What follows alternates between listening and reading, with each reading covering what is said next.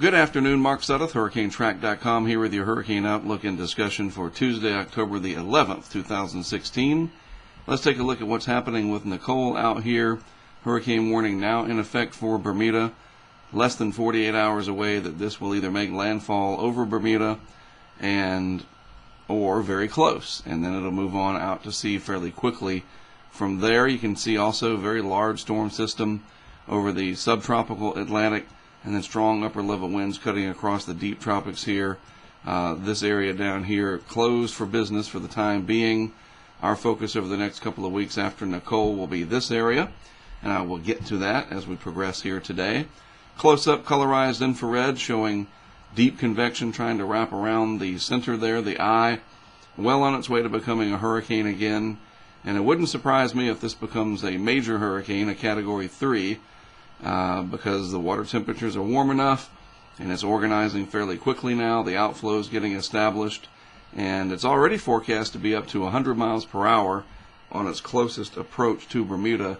That keeps getting nudged up slightly with each advisory as of late. So it won't shock me if this makes it a little stronger than that. We'll have to see if it does so before or after Bermuda. The latest track map, there's the red showing the hurricane warning for Bermuda. Currently it's looking like this could pass just to the west and north of Bermuda. So if Bermuda is represented by this little line here, and Nicole passes like this, for example, then it would put Bermuda in that right front quadrant, all right? And so that's problematic, as usually that's where the strongest winds are. Not always, but usually. So you folks in Bermuda, you better prepare. They are very good at that. I have been there a couple of times, once for a hurricane, and then I went back a few months later for some follow-up research, and it's amazing. And by the way, that hurricane was Gonzalo 2 years ago, almost to the day. So man, Bermuda's definitely been a target, a small target, in a large ocean, and yet they've had all this activity. So once again, they need to be getting ready, and we'll see. I've got to make a decision if I want to try to get out there myself to report on it or not. I need to know, pretty soon, because I'd have to get on a plane tomorrow. So we'll address that and see if I'm going to be going to Bermuda to cover this hurricane. All right, I'll keep you updated.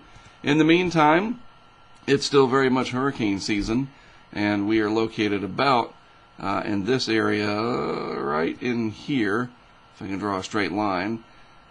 So we've come off the main peak of the season, and we're headed towards another one here just shy. Let me get in here with some yellow. Just shy of October 20th is sort of this secondary peak, coming up at about the middle of the month, we'll say, all right, around the 15th or 16th.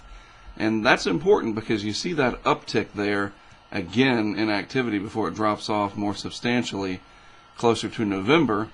That's because there is this sort of climatological increase overall in activity, especially in the Western Caribbean, during the next 10 days that we're entering right now.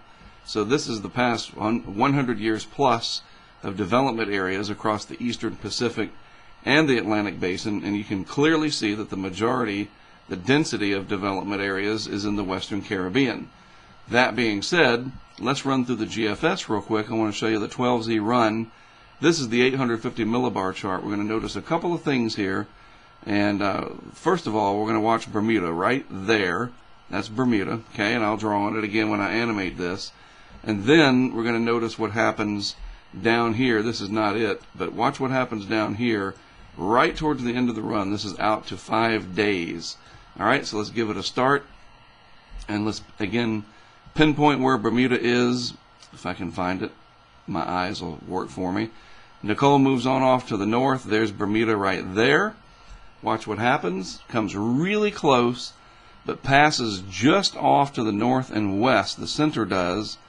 And again, that would put Bermuda in that right front quadrant. So, watch out for that. The eye passing over you is actually a little bit better in most instances than staying in that right front quadrant the whole time. But then watch what happens right here near day 5. This area starts to get a little bit more interesting with vorticity showing up.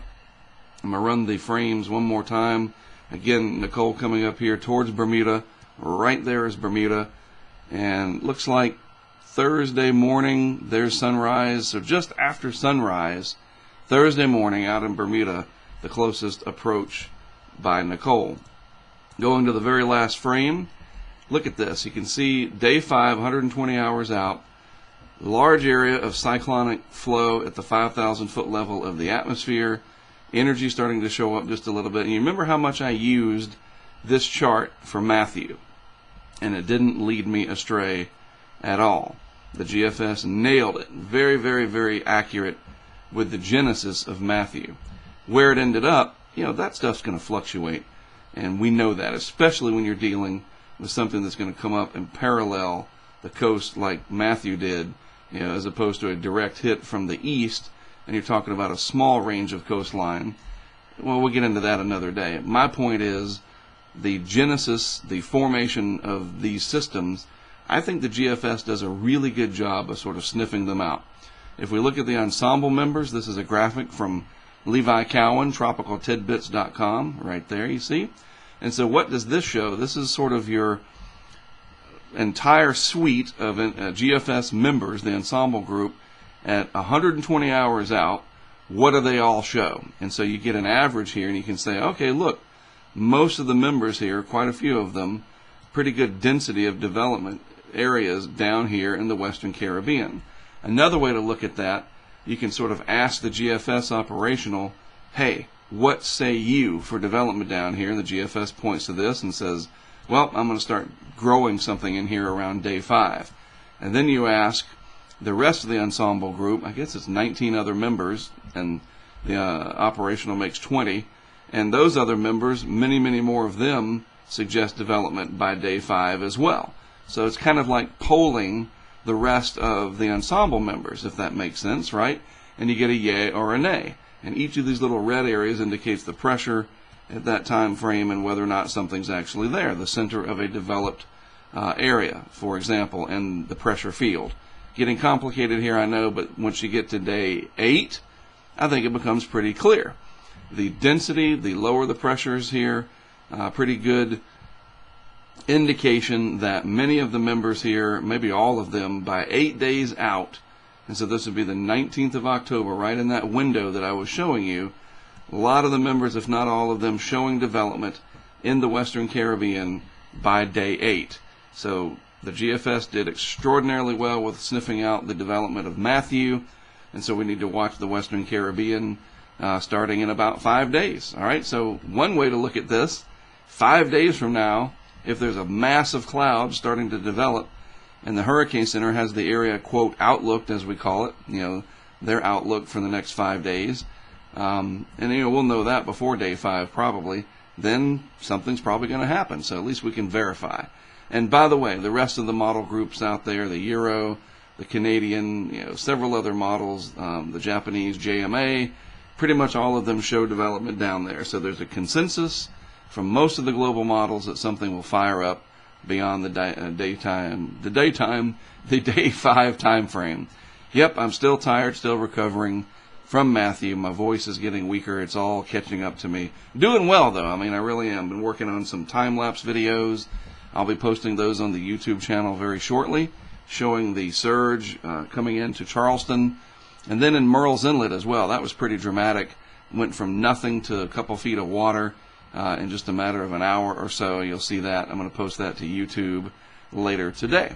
All right, so I'm going to be talking with some colleagues and some other folks to determine whether or not I'm going to go to Bermuda to cover soon-to-be Hurricane Nicole, and I'll let you know about that too on social media. And then while I'm there, if I go, I would mostly be posting updates. I can't really take a lot of equipment and haul it over there on the airplane and try to set it up. It's much, much more difficult. So I would become much more of a hurricane chaser, doing reports, putting video up.